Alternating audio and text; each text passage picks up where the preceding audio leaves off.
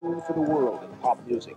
Then came 4 years of plunging profits, and the tune became a broken record. If you had to pick out one factor for the slump, what would it be? I think that the economy was the main factor. I think also radio was ultra-conservative in the last 3 years because they were not exposing new artists. Part of the reason had to do with the tremendous surge in the video game industry. The second reason, I think, is a structural problem which will not be solved totally by an economic recovery, which is home taping. People were getting their music, they just weren't buying it.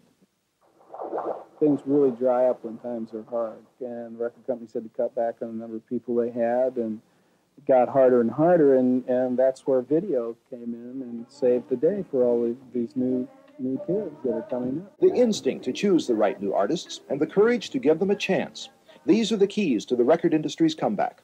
I think MTV has helped. I think the turnaround, perhaps, in the economy now is helping. I think it's those factors. But I would have to say the biggest factor is the willingness of rock stations to play new artists. The people that went on their gut instinct suffered at first.